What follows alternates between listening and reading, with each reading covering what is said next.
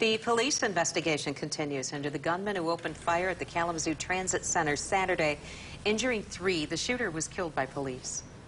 New at 6, the union representing bus drivers at the station is calling for armed security now at that center. News 8's Joe LaFurci reports. The people on the bus were the only ones in danger Saturday. Bullets taking out 2 windows here in the transit center. The bullets landing in this wall and in this door.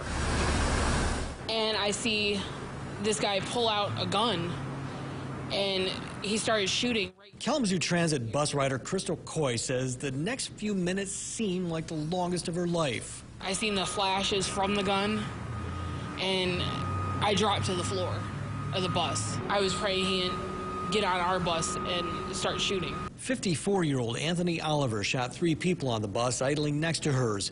Their injuries all non-life-threatening. Oliver was eventually shot by arriving Kalamazoo DPS officers. Investigators are still trying to figure out a motive, but today the union representing drivers with Kalamazoo Metro Transit are calling for armed security at the center. Security people were here that were not armed, and they were actually chased by the gunman. The union says cost is not an issue. Perez says it's a matter of human resources. The Kalamazoo County Sheriff's Department, which had been providing security under contract at the center, pulled out this fall due to staffing shortages.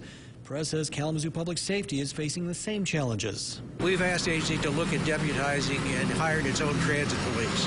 And there's a lot of complications involved in that. But this is a major transit center. A lot of people coming in and out of here.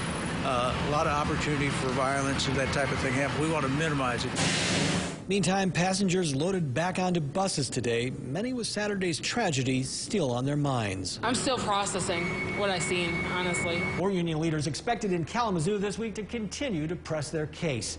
In Kalamazoo, Joe LaFurci, News 8.